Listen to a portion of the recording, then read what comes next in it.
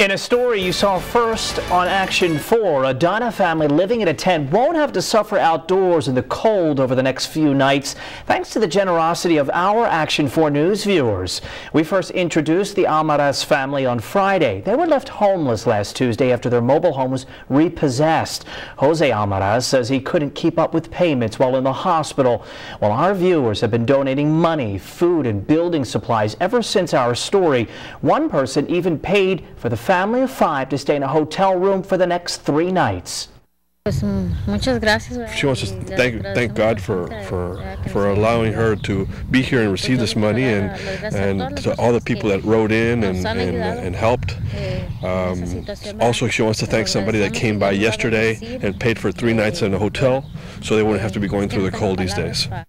You could take action for the family. Monetary donations can be made at any Chase Bank under the name Jose Angel Almaraz Garcia.